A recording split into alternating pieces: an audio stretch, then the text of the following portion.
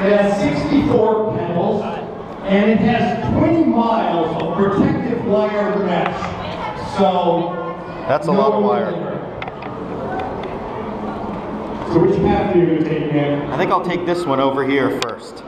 The other thing it has, it's called the Infinity Climber because it has multiple paths. There's not just one way to do it. You can do it in all sorts of ways, and no view of it is the same. How are you doing? I'm doing good. It's a long way down. Wow, this is awesome. This is very, very cool. I can see my kids having trouble getting them out of here once they get in, though. You doing good? I'm doing good.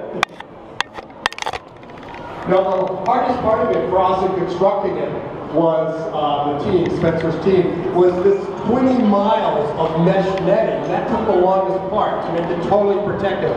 I don't think Nick needs the netting, but people like myself do. I wouldn't go on it otherwise. Hi. Wow, this is pretty neat. Just trying to figure out, it's like a maze. How do you get to the top? So it's 20 feet off the ground and then it's 35 feet tall in terms of its dimensions. Are you doing good? The possibilities are endless. There we go. Nick, what is the next feat that you're going to be doing publicly? Well, I'm actually working on recreating the 7-person pyramid on the wire alongside of my family, where 7 of us actually create a pyramid and walk on a wire together. Many of my family members. There are actually 16 of us that still walk wires together. I made it. All right, let's see how many of you later can get to that highest pedal that Nick was just on.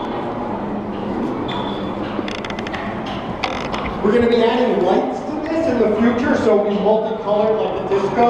We hope to get this to the point too where we'll have people inside it will actually control and change the lights. I think you've overcome your fear of heights. You don't look nervous. I think I have. Very, very cool. Like I said, I could spend a lot of time in here, and I'm sure if my kids were here, the biggest challenge would be getting them to come out because they'd want to stay in here all day. And probably ask me to put one in our backyard. However, our yard right now is filled with wires. Not 20 miles of wires, but cables suspended off the ground that really are my kids' playground.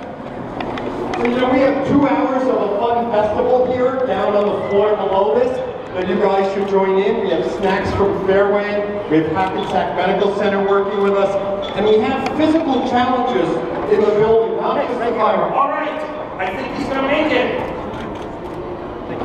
Very cool, awesome. Thank you, Nick. Thank you. Thank you.